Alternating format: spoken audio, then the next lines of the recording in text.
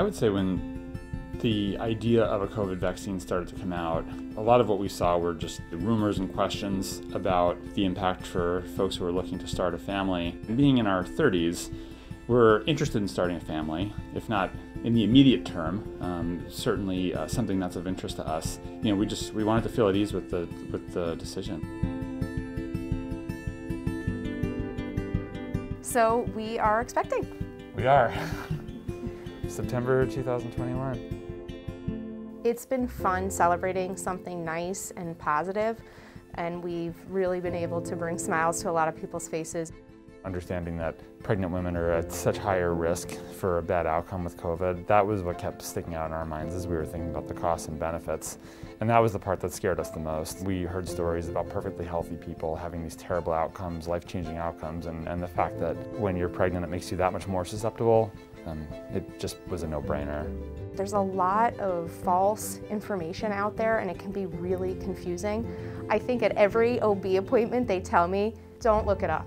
Don't Google it, just ask us. Because of all of those sites and information out there that's just not found in research. As time has gone on, more and more people are supporting pregnant women getting the vaccine.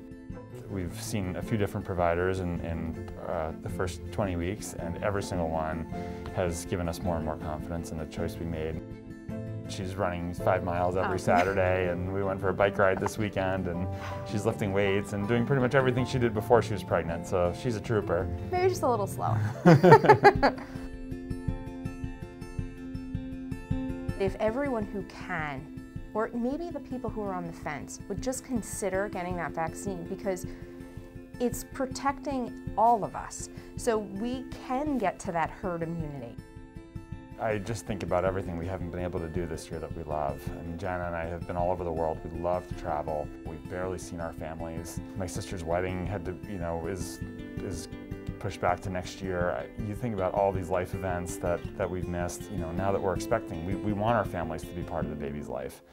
And that's extremely important to us. And in a world where people aren't vaccinated and that we're all more at risk for COVID, that all just becomes so much more difficult. I want everybody to be able to come and meet the baby in person. We want our child to be able to see the world and to have the opportunities that we had, and to be able to go on vacation and to be able to be around people and to just live the life that we lived when we were kids. That's all we can hope for, and I just think as we continue to see more vaccination, it's only going to become that much closer to being a reality. I can't imagine if we didn't have a vaccine right now, and I think that's ultimately giving me peace of mind in the unknown and uncertainty.